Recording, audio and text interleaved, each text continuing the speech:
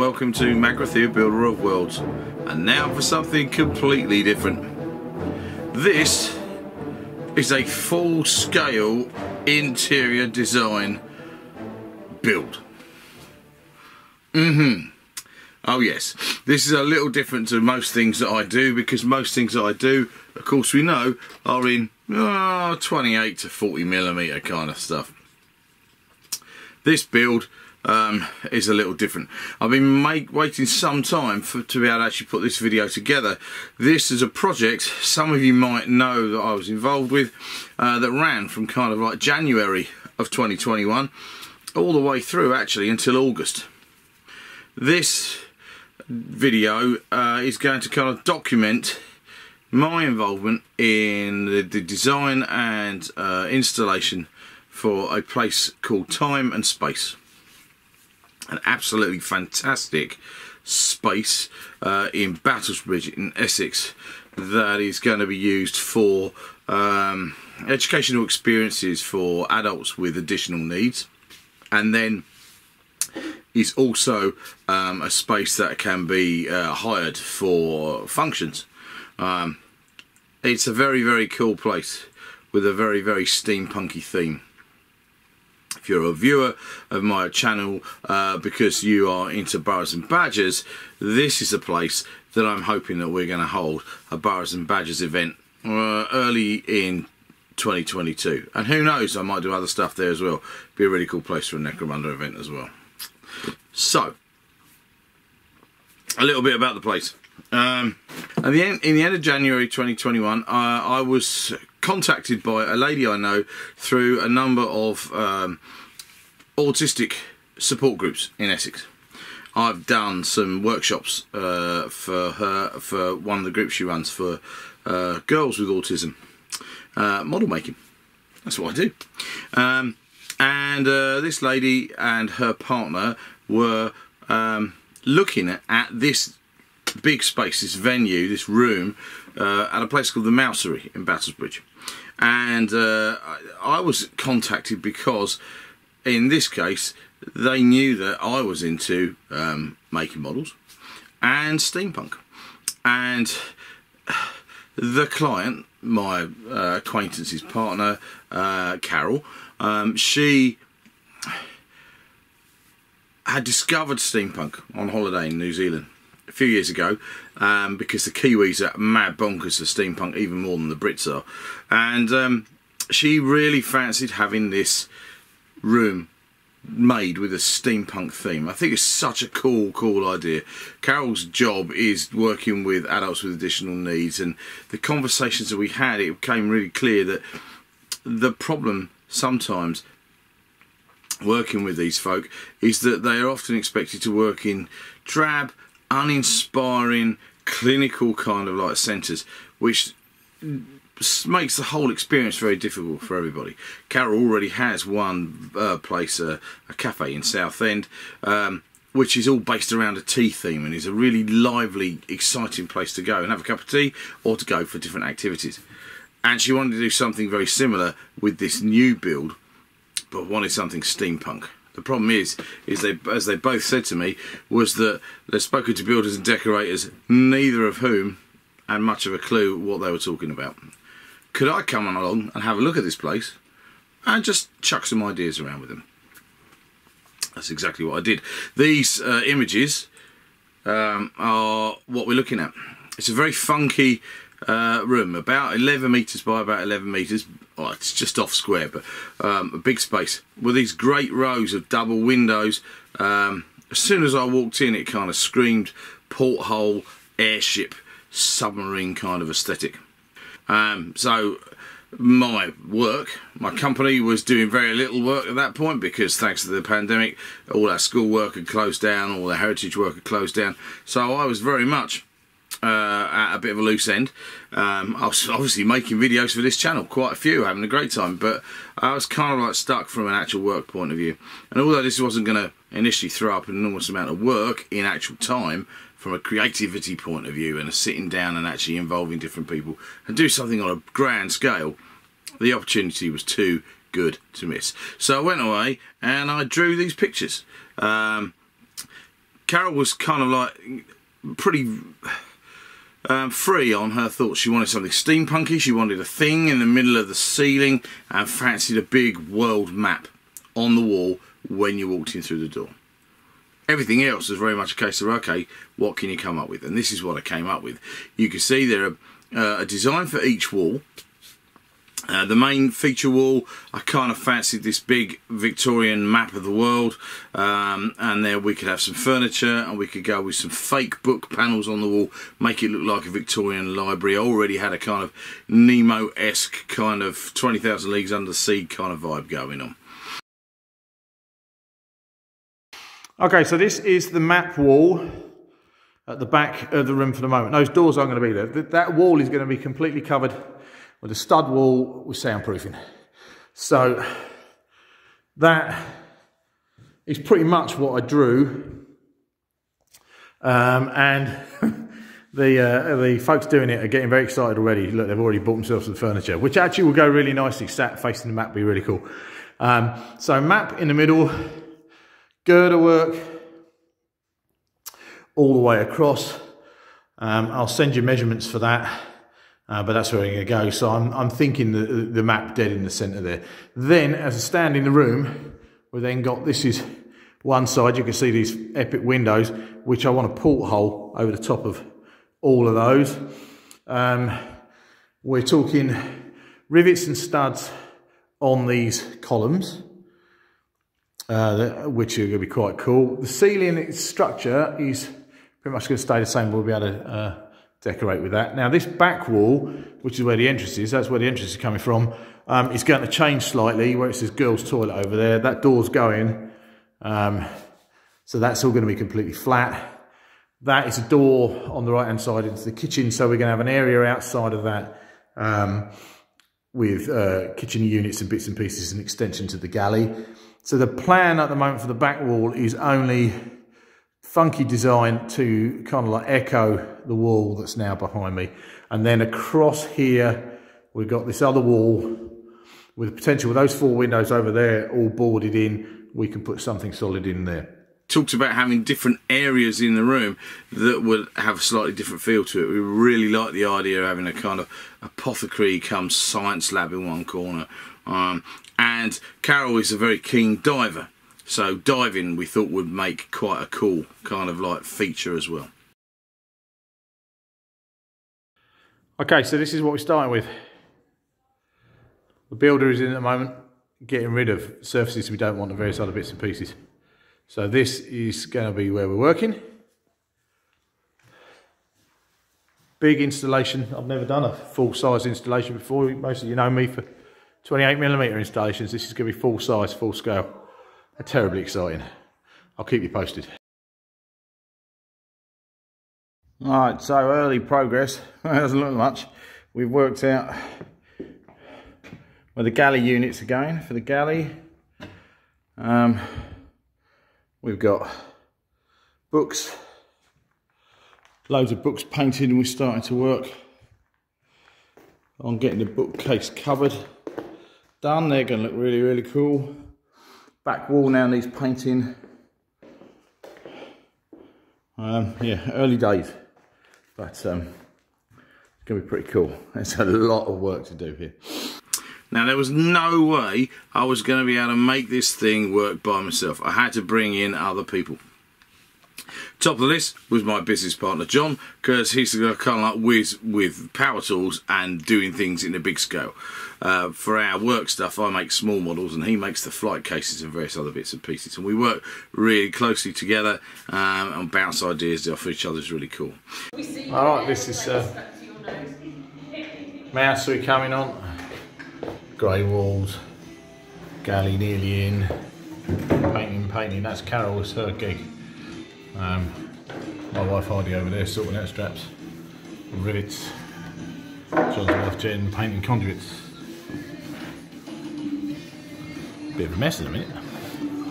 Coming on. One of the very first things I'm doing from a fitting point of view, and I'm making this up as I go along, is an entrance.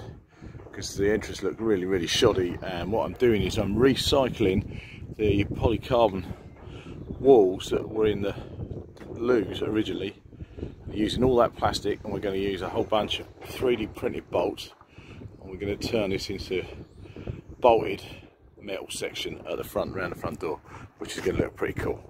So right from the get-go, rather than it looking like shonky plasterboard, which it was before, we're going to make sure that it's got a real look right from the go. Progress then. Well, it's a lot of grey where there used to be, and we've got stuff that's starting to happen, but it's the galley units in,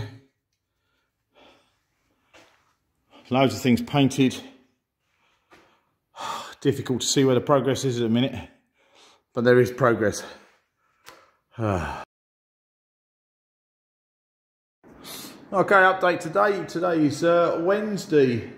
This is really the second week of the kind of light installation, but only the first week where we've had everything in. Progress this week. Our sideboard, that's where our AV gear is going to go. Well pleased with that. Galley is nearly done. That's the various panels going on the bar. They're not secured yet, but they're coming on. Got to make sure they're all right, but that's cool. And a panel over the back. It's going to be a control panel above that. Got to cut air vents in there. Submarine door, just finishing off detailing. Going to go in the entranceway there, which is starting to look very snazzy if you're into gold.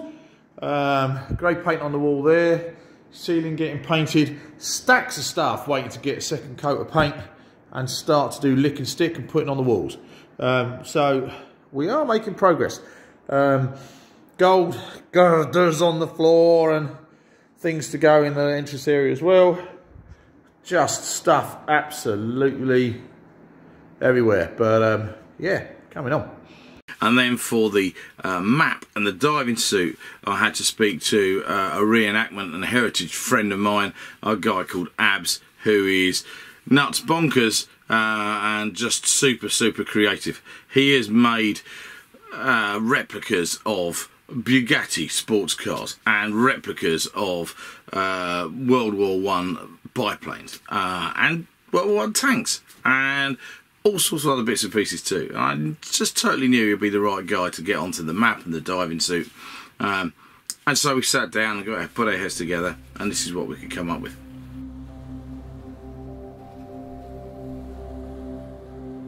It's in the middle.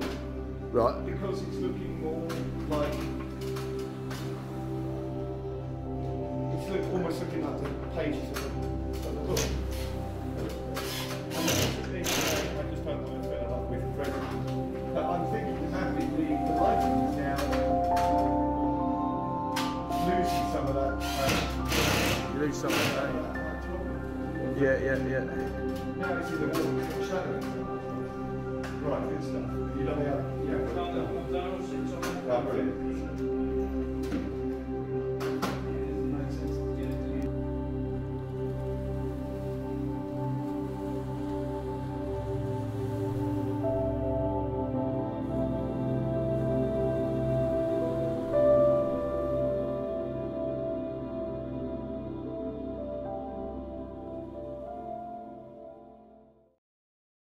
One of my favourite things in the whole place is the bookcase over by the map. The map's really cool. The lighting effects on the map's really cool. The diver's really cool. I love the kitchen. But the bookcase was just planned to be a set of fake books on a set of little fake shelves just sticking out from the wall. And it was John, my business partner, who said, well, one of the problems they've got here is they haven't got any storage at all. What if we make the bookcase into a proper bookcase that opens up and becomes a table store? Which I thought was way cool. I also said to him, well, can you do that? Have you ever done that before? To which his answer was no. I've never done it before, but we're going to have a good go. And you should check out the cupboard. It's absolutely epic.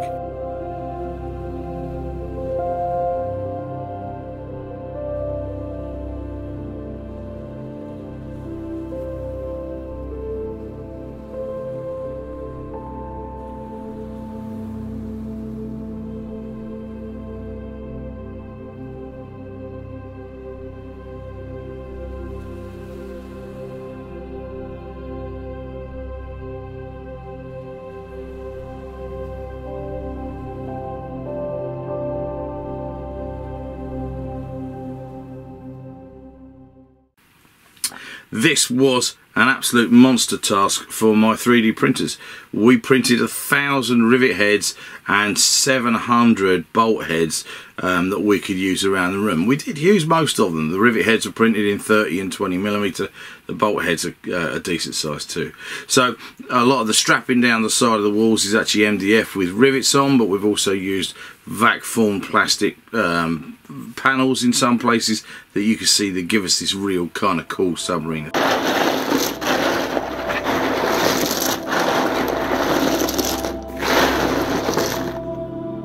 Rivets.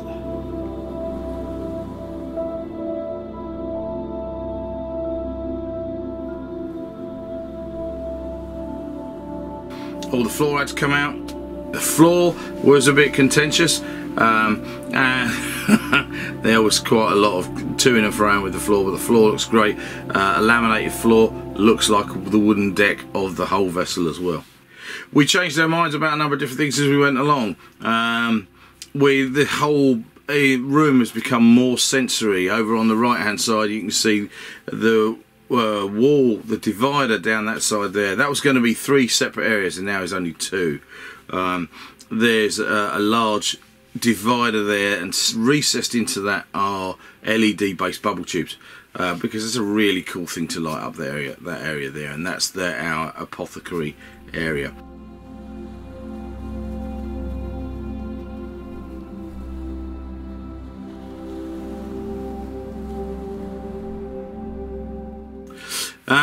We extended the kind of like the build. In the original build, there was nothing in the entranceway at all, in the hallway in the lobby. So that all got done too, as did the outside of the front doors.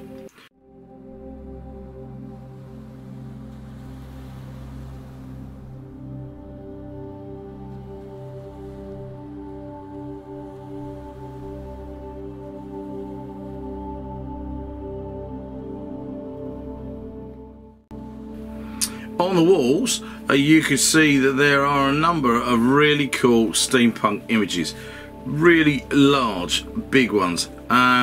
Initially that was going to be one, which is the submarine on the wall over there, the Triton, which is what we are in.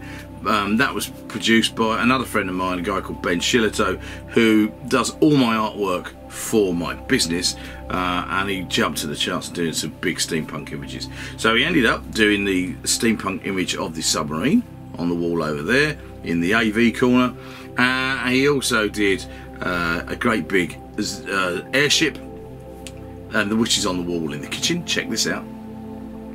And he even did a view of London in 1999 as seen from 1899, which is pretty cool too. And that ended up in the new and improved facilities for those who wish to relieve themselves.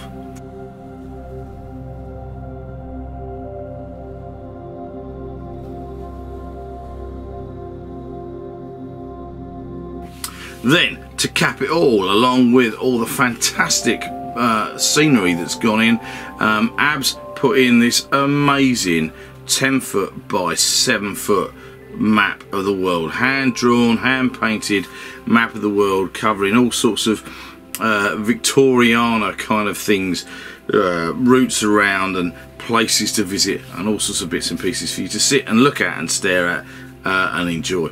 And also he created from scratch the diving suit, the steampunk diving suit that's on display as well, with imported helmets and handmade lead weights for the boots and the belts, all sorts of other bits and pieces. So much fun, fantastic. We've got extra diving helmets there that have been turned into lamps on the sides as well.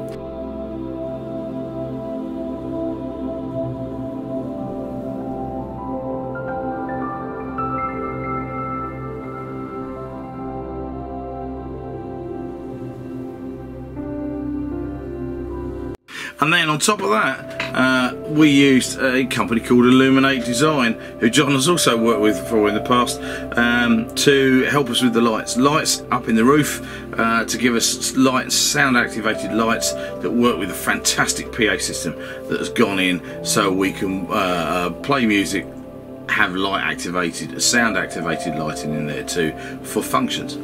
2 water effect lights were put on both the map and on the diver. That adds the real sense of atmosphere in the room. They look fantastic, greens and blues there, really cool, and light up the map. This map with these lights is one of my favourite things in the world right now. And we also have put in a huge 10-foot wide projector screen, and there's a projector in the ceiling too. So home cinema, big film events, going and watching 20,000 Leagues Under the Sea, or in fact there are some photos here of us watching Labyrinth, Sleepy Hollow and others while we were trying out different bits and pieces.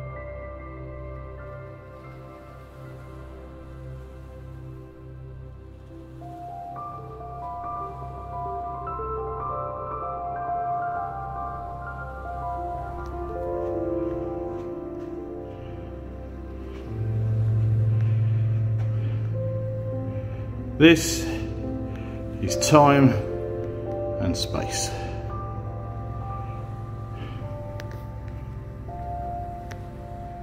A space that I was commissioned to design,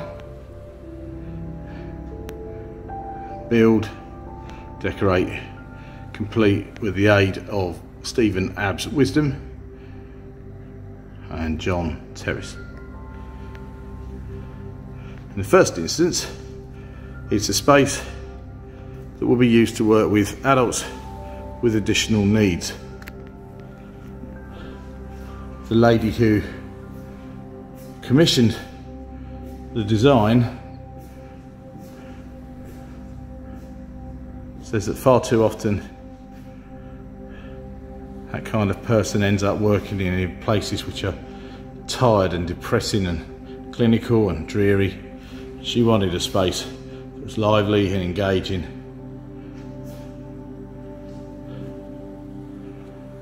Then the space will also be used for events, product launches, steampunk weddings, other cool kind of activities. Abs provided the amazing diver.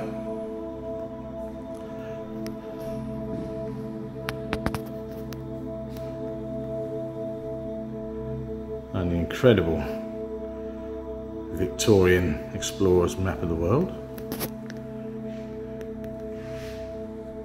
John Terrace built amazing things like the bookcase, while I did the books.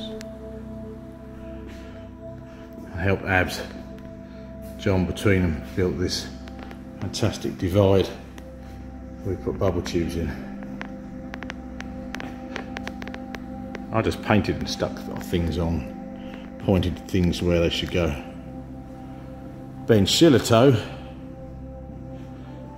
produced 3 amazing bits of original artwork. This is the Triton, the submarine we're on. He also did an airship and a view of London in 1999, as viewed from 1899.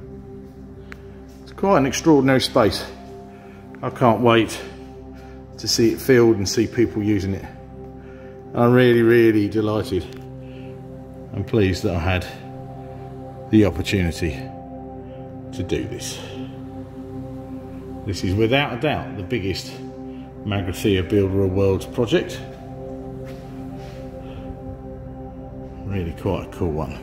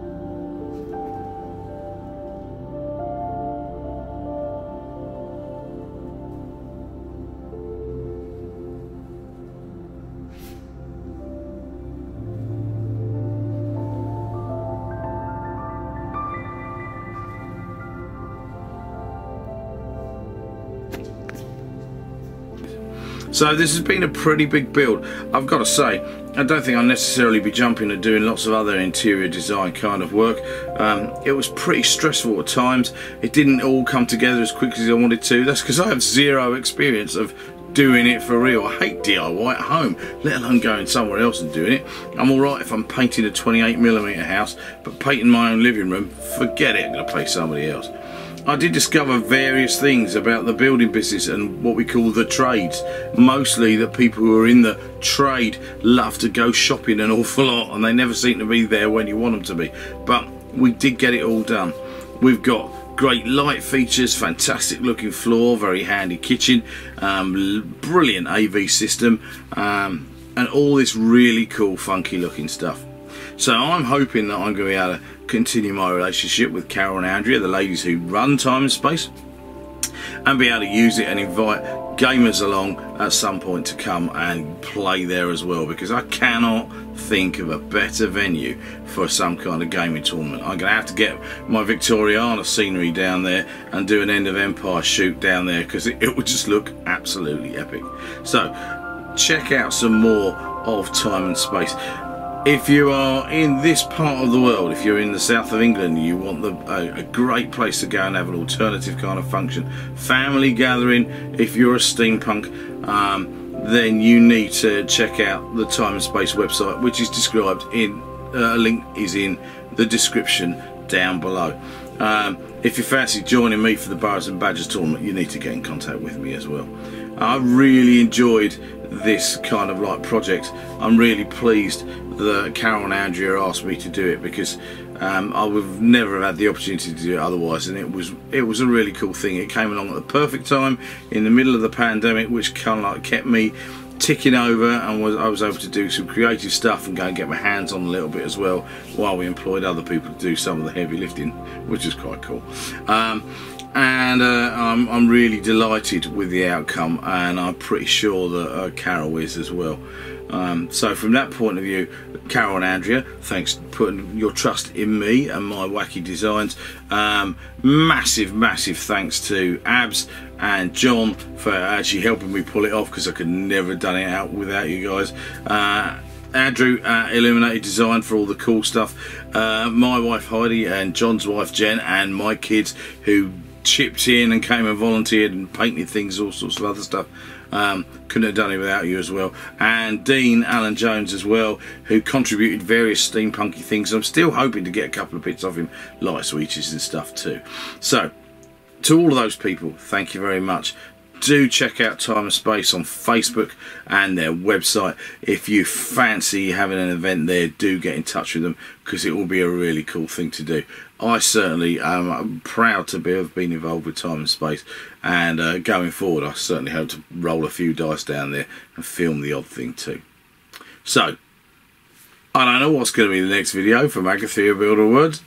I don't know how I'm going to possibly follow that. Oh, apart from the fact that I'm still working on my latest Patreon build for Andy Tilley and the Wasteland, Fallout Wasteland kind of diner. That's underway as well. But for the moment, thanks for joining me in Agathia Builder Worlds.